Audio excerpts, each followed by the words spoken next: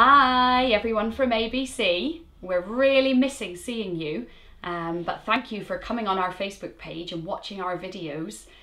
We've got another one for you today. We're going to finish off the Easter story that Carolyn started last week. I've got some helpers today. I've got Bethany, I've got Isaac, and I've got Hannah. So we're going to keep going with this story. Do you remember all this term we've been talking about Jesus? We've been talking about how powerful he is, how strong he is, how loving he is, and we've been talking about some of the amazing miracles he's done. But last week, Carolyn told us a story that was really surprising. We didn't expect to hear that Jesus had died because Jesus is God's son. I wonder why he had to die. Well, do you know, part of that is our fault. All of us do things that are naughty. All of us do things that disobey our mummies and daddies. And we call this sin. The Bible calls this sin. And what it is it's us saying that we're in charge. We want the crown on our heads instead of saying God's in charge. So let's find out. Let's go over what Carolyn did last week and let's find out exactly why Jesus had to die.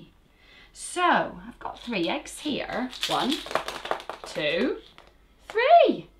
Let's have a look inside these eggs and find out what's in them.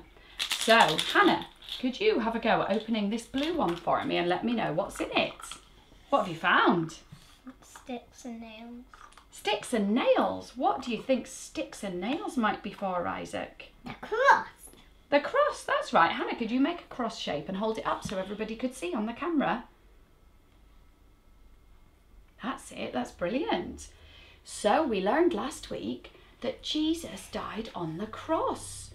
The cross was the place where he took a punishment. He didn't deserve it. We deserved it, but Jesus took that punishment. So anytime that we see some wood and some nails, we can remember the cross where Jesus died. But that wasn't the end of the story. Not at all. What happened afterwards? Well, let's have a look in this egg and see. Bang, bang. What is it, Isaac? It's a stone for the tomb. Yeah, stone for the tomb. Because Jesus was put into a cave called a tomb after he died. That's where his friends put him.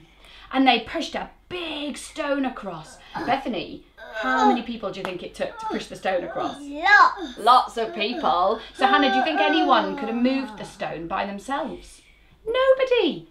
Because maybe Jesus' body had just been stolen. But no, because there was a big stone that took loads of people to push it across. And Isaac, who stood outside the tomb? Can you remember?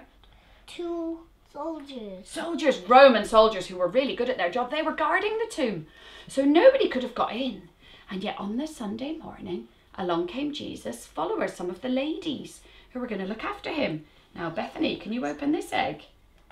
It's empty. It is empty. Why is it empty? Because when the ladies looked into the tomb, it was empty. Yeah, Jesus' body wasn't there. You forgot to do the herb bit. The ladies were going to put the herbs, weren't they, on Jesus? That's right. But the tomb was empty. There was an angel outside, and what did he say? He said, "Don't be afraid. Jesus is Alive. alive." Yeah, or risen. We use that word, don't we? Jesus is risen. Don't be afraid. Now that was the best news ever. That meant that Jesus had beaten sin, he'd beaten death, and he was alive again, and he's still alive now, reigning in heaven.